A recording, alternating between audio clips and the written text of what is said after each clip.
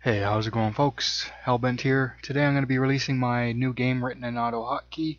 It's a recreation of the browser game 2048, which is a tile game where your objective is to move the tiles around and combine them to form larger tiles and increase your score until you can't get any more tiles added and you run out of positions, blah blah blah. There'll be a link in the description to a PasteBin page, and I'll go over quickly. If you're not aware of how to set it up and everything, I'll go over quickly. First, if you're watching this video, you probably already have AutoHotKey on your computer, but if you don't, make sure you go to www.autohotkey.com and download the scripting software in order to run AutoHotKey programs, which this is.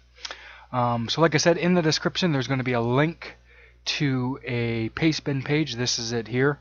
All you're going to do is go down to the bottom to raw paste data.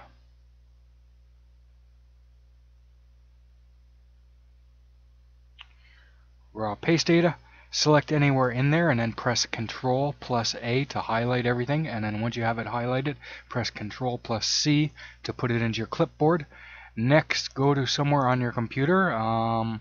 I'll do it here on my desktop for now. And as long as you have AutoHotKey on your computer, when you go to New, you should have the option to create a new AutoHotKey script. Go ahead and create a new script. Give it a name. So 2048 game, whatever, blah blah blah. Next, right click on it and select Edit Script. If you have, I have Site for AutoHotKey, that's the editor that I'm using. So when I hit Edit Script, it opens up in that, but if you don't have an editor, it'll open up by default in just plain blank Notepad. But that's okay. Go ahead and hit Edit Script. At the top of that new script, you'll see these 4 lines. Get rid of them, and then paste in that script.